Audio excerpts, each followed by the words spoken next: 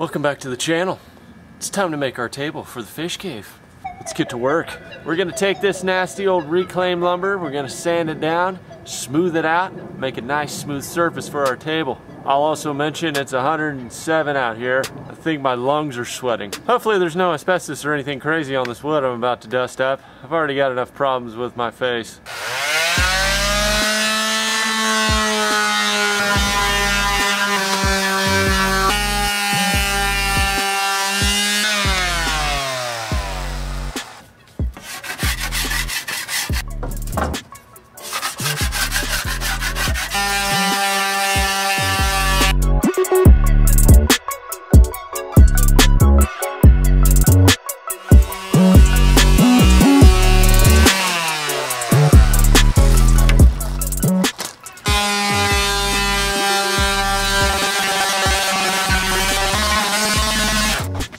I don't know what that is. What is that, y'all? It was on that wood. I was scraping it. Oh, there's a bunch of stuff on there. I'm praying to God, please, Jesus, that it wasn't asbestos. I'm not sure what that stuff looked like. There could have been some lead-based stuff back in the day that was used on some of this flooring. Maybe some, it's old. So, you know, I see all those asbestos commercials on TV. It's like, hi, I'm Jim Adler. Come get your mesothelioma. I hope I don't have a bunch of comments after this video saying that it is asbestos. Because I don't think this mask is really OSHA approved. Put a lot of love into this table. This is going into the bass cave. I'm trying to put some pride into my work here.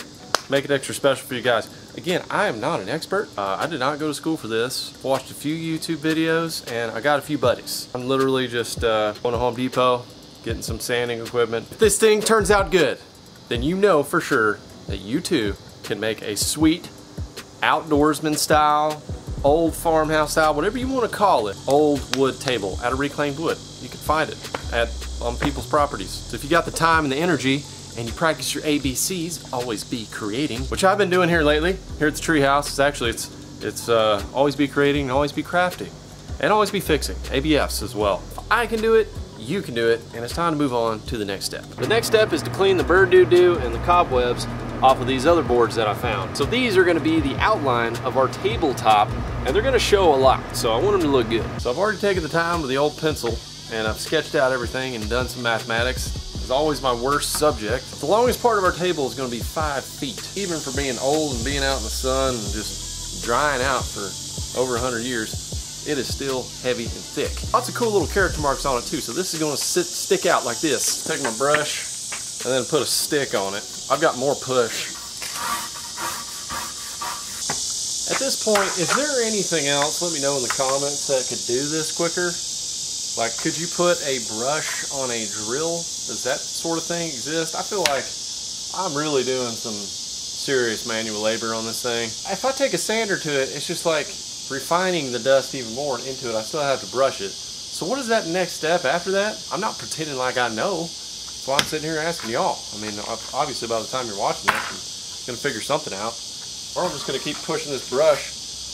That is a deadly looking spider that just landed on me, by the way. That's the other thing you get with reclaimed wood. Nasty bugs. I'm gonna take some compressed air right here, and I'm gonna blow a lot of the dirt out. Need to find a little bit better technique than the brush that I've been using. Let me show you that. This is the brush that I've been using right here. It's a stiff brass, it looks like brass bristle brush. It's a little too rough. It takes away the character of the wood, and if I hit it with some heavy grit sandpaper, it's gonna take the characters off of it a little bit, but what it's also gonna do, it's not gonna get down there into that dirt where it is. This will get down there into that dirt, but it's just too aggressive. That is some air right there. Ooh, that is some pressure.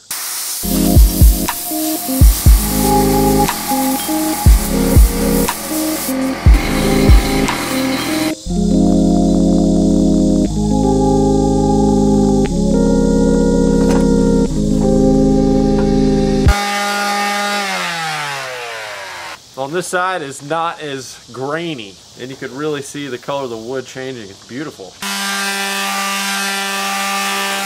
Okay, so I lightly hit it with that 100, I'm gonna have to do this on all these pieces, but it just brought out the color.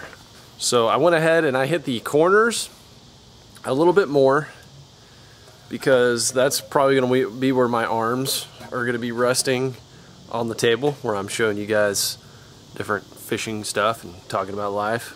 So this is the part where I want it to be kind of soft, roll over, so I hit the edges with that, but just, I don't want to take this away.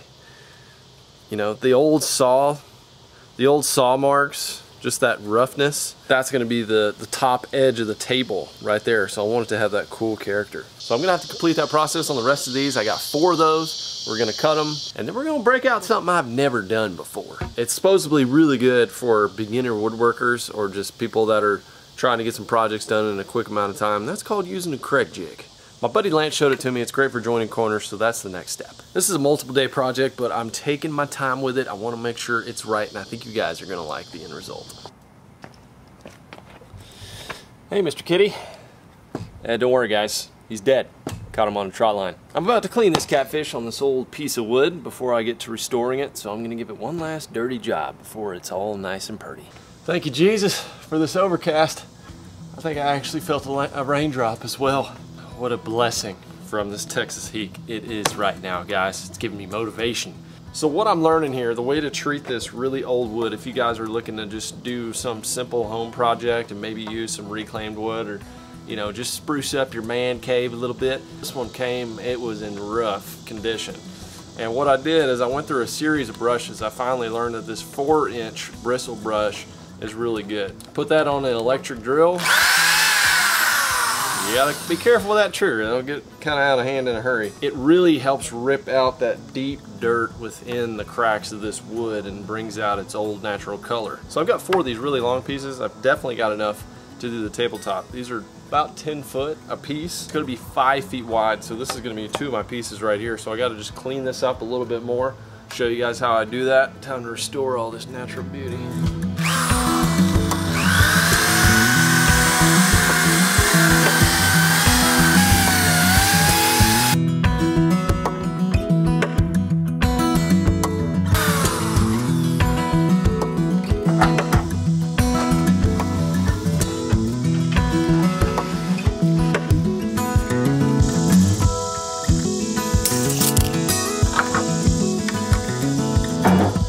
Probably going to be the most important cut that I'm going to make. This is the main piece of wood, the longest one running down the table, measuring twice, probably 3 or 4 times, and then cutting once, because I only have one piece that has this type of character. It's almost exactly 10 feet. I can't screw up because the table's going to be 5 foot. This is the main cut. That's what I'm trying to get at. Can't screw this up. Wow.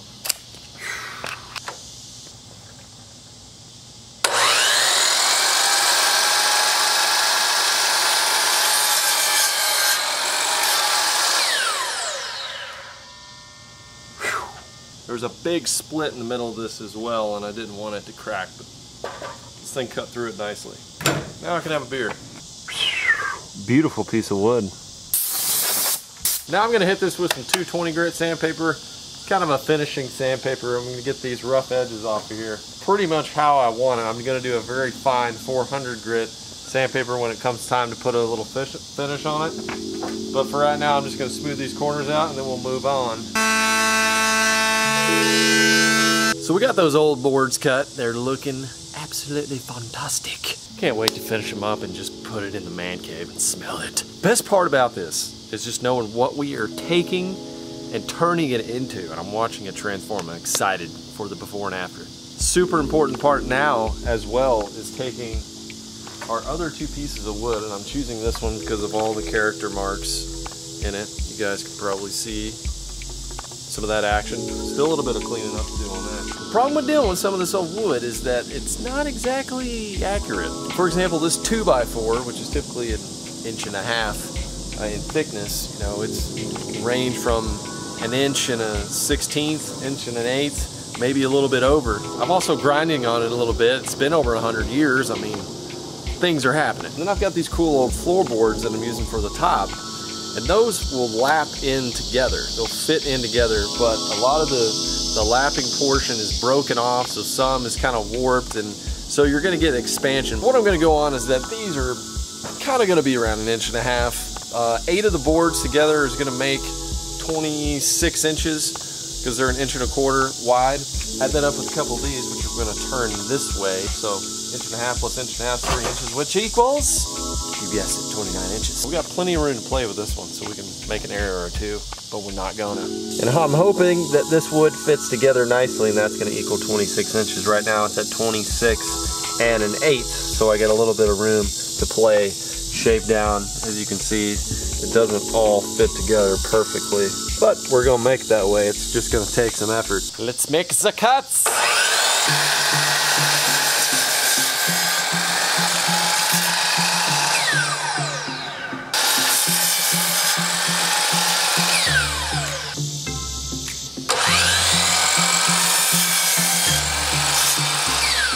Alright, we are done with sawing for today.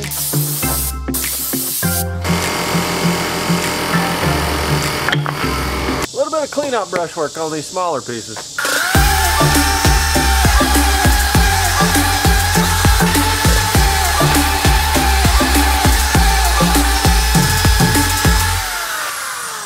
Look at the color change in that wood after cleaning up with that brush. You look at that and go, oh, that sucks. That thing's all dried out. You give it a little love and attention, and it is a beaut. It'll get even darker the more I brush it. We're gonna finish up with just a hair bit of sanding of that 220 grit. I don't even know how many days this has been on this project, guys, but all I know is it's gonna be worth it. It's gonna look fantastic when I get done. Sun's going down in Texas. Don't have much time left here today. We're gonna smooth this baby out, and then it's gonna be time to fit it together. Well, fishing freaks, woodcrafters, and everyone else that's here, I wanted to close this video out just letting you know that there is a table, and it has been just about done. I've never done a big project like this and filmed it, and what I found over the course of many, many days is I ended up recording everything that I could, and I ended up with about 400 gigs of footage. Now, my typical fishing video normally runs about 30 to 60 gigs of footage. And that's fishing a whole day with multiple cameras, so just to give you a comparison, there's a lot to go through here. Getting the wood, preparing it, building it, figuring out I don't know what I'm doing. Stanky boards that look like this. Researching, asking for help, and then just going through each step, failing until I get it exactly right in the way I want it. It's cut into my outdoor time, and I haven't made as much fishing videos lately because of this table, but I gotta tell you guys, working on this kind of stuff, I love it. I'm into it. So many wood projects to do at the treehouse. It's a helpful skill to have to learn all this woodworking craft. I want you to go ahead right now and let me know what you think about woodcraft in the comments. Do you think it ties in with the outdoors? I certainly think it does. I've got people already reaching out, wanting to do woodcraft, collaborators, other people with woods, metals, other things. There's things happening here. But let me know in the comments. And don't forget to subscribe right here to the channel, guys. Go ahead and hit the ding dongs for all the notifications so you don't miss a single board being put together. Hope you're having a blessed day wherever you are, guys, and I will see you on the next one. Piece by piece.